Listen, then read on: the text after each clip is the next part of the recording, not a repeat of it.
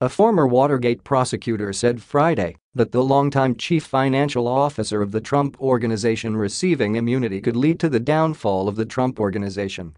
Assistant Watergate Special Prosecutor Jill Wine-Banks made the comments on MSNBC just hours after reports broke that Allen Weisselberg was granted immunity as part of federal prosecutors' investigation into Trump's former personal lawyer, Michael Cohen.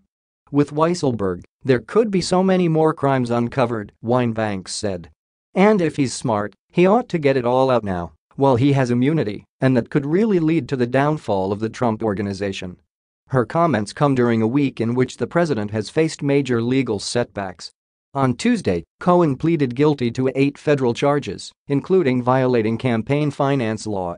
In his plea, he said that he paid 2 women, one an adult film actress and the second a former Playboy model, at Trump's direction for the principal purpose of influencing the election.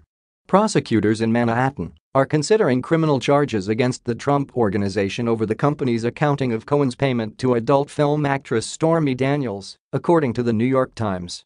Federal prosecutors have also claimed that the reimbursements came in the form of sham legal invoices.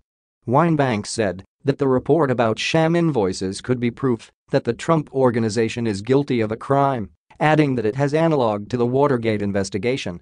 So I would say there's a couple of Watergate analogies, which is what did the president know, and when did he know it?